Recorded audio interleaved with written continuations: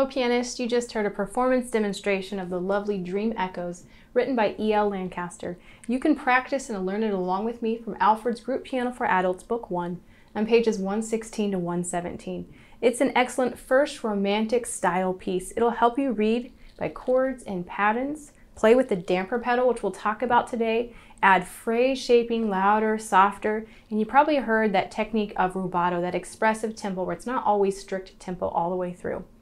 So let's get started on the rhythm category of our musical learning pyramid. We always look at our time signature first. It's common time of 4/4. It's really easy rhythms of quarter notes and a few half notes. You could practice this with a really slow metronome beat. It's written at 108. That would actually be a good practice tempo to start at. A common mistake I want to point out that belongs to the rhythm category of this piece is students will often hold the notes longer than written, so do observe the rest. Even though it's written with pedal, do some practice without pedal so you can hear that that left hand lifts and then the right hand lifts, lifts. You could even practice tapping that left, left, lifts there.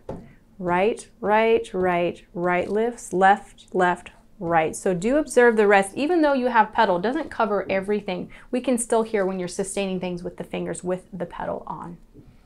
Do notice within the rhythm category, you might even circle, there's two retardandos that really direct that expressive feeling of this piece, so don't ignore those. Next, let's move to the note reading and fingering pyramid level. We'll get started with landmark notes. Begin with your left hand. I'm noticing that the left hand starts on a G a step above that F3. So the 5 fingers on G number 3. The interval up from there is a space to space, skips over space. That is a perfect fifth. So the thumb is a step above middle C. Make sure you have good tall fingers, 1 and 5. Don't be flat like that. Good technique so you can use arm weight and wrist circles. The right hand starts with the thumb on landmark G number 4.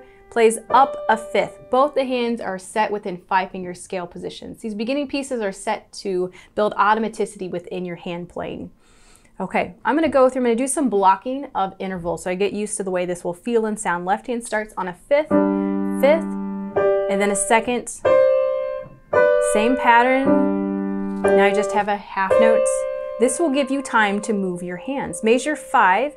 The left hand's going to move down space to space to skip. See if you can do that now. Watch your hands. Fifth, fifth, second, third. Same pattern. Transpose to E minor. Down a third. This move in the right hand at measure 9, you might need to watch, but it's going to be a step apart where the left hand's set. Down a third, up a third. Measure 11. Back up a third. Down that third. Down, up. Okay. Notice I have underneath the staff at measure 12 a 1-5-1. That's what we use in the pianist world for fingering substitutions.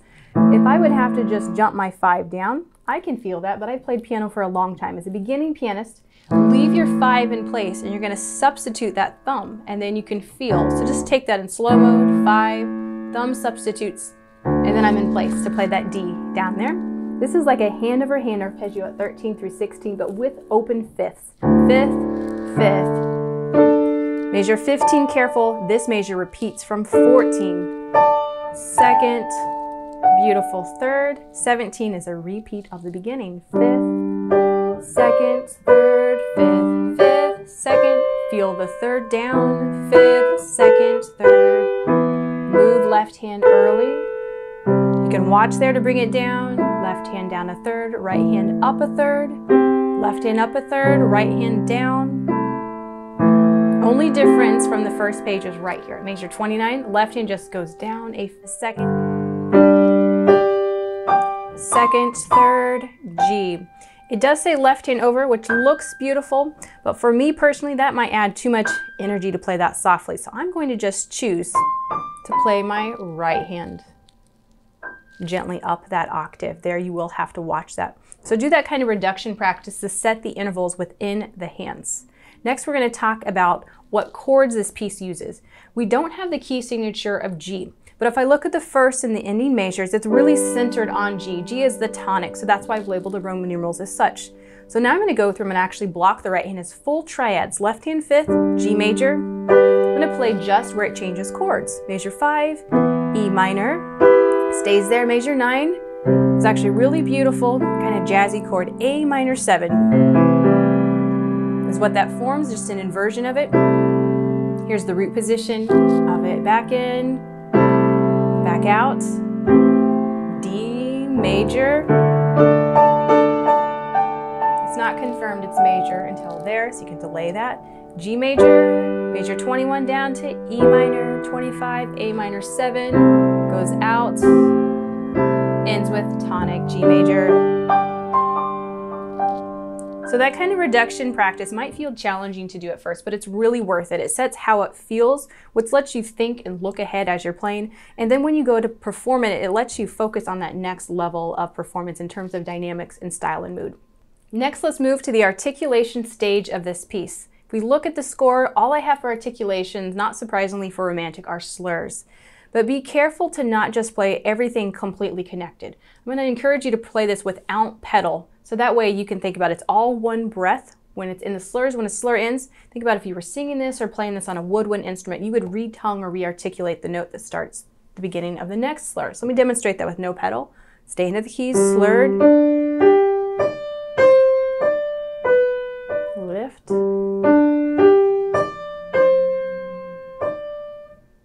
Let me play another line of that. Major 5, connected and smooth.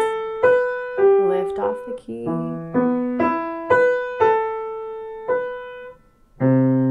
Keep it connected. Breath. All one phrase, connect it.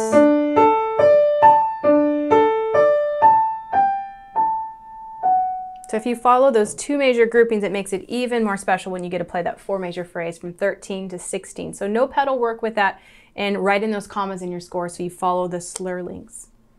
Next, let's move up into the dynamics category. This is where it really becomes beautiful. So to follow the title of Dream Echoes, that's really reflected in the dynamics. I'm going to play this a pour demonstration so you can compare that difference. Here's the pour way.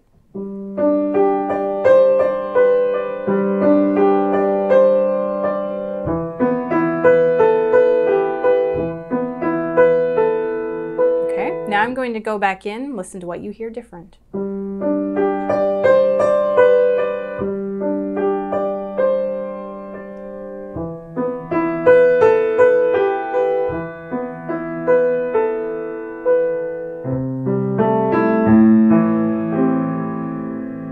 So what I added in was phrase shaping growing to phrase goals. I had some phrase variety. So the Dream Echoes comes from first phrase is medium loud, second phrase is an echo, a soft idea. And that's the idea throughout this entire piece. Let's go back in and look at our blue arrows, which means the loudest point of our phrase. So the music's going to sneak in softly, light touch with the arms, the fingers, increases to there, decrescendos. Not every phrase goal is the same volume. Major 5, more to mezzo forte.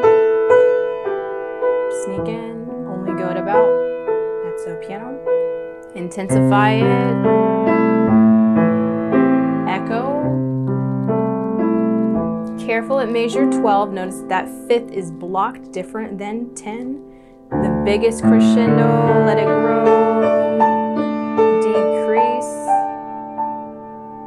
So those dynamics are critical to let it sound very romantic. So take your time, take it slow, and listen that you always have a phrase goal. I'd even encourage you to record yourself, listen back, and see if those phrase goals are clear in your way of playing.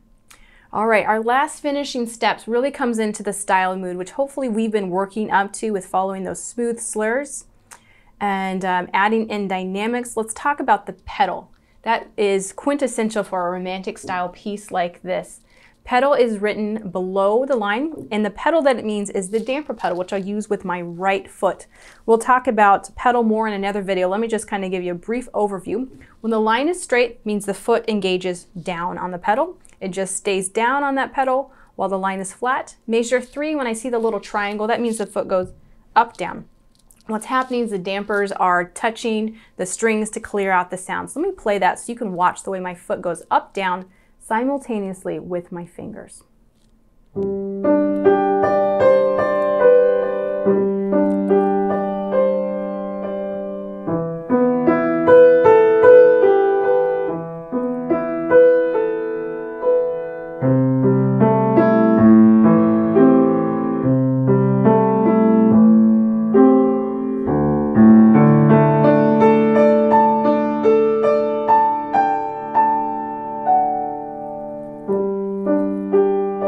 beautiful, that resonance that it adds. It makes it sound even more full from 13 to 16, where the pedal stays all the way down. So notice it changes every 2 measures to begin.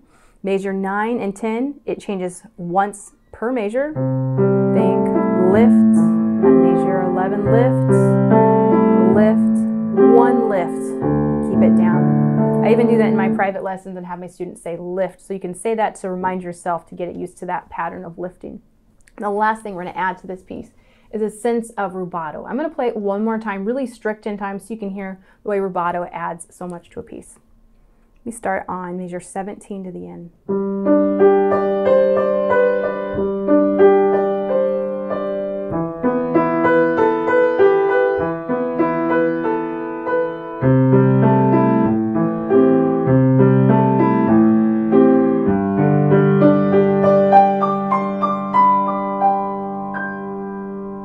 So I was correct on the notes and rhythm. My pedal was correct. Didn't do too much in dynamics.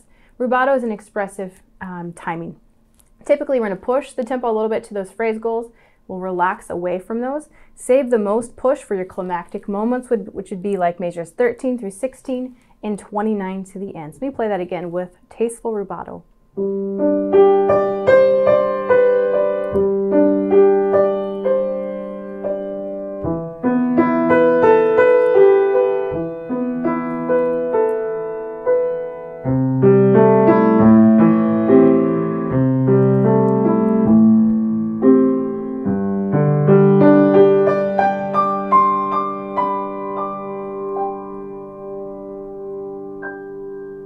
Notice I delayed that last note. Music so much about setting up expectations, so when your audience expects something, you can make them wait just a little bit longer for that. That would also be appropriate at 15 through 16. Make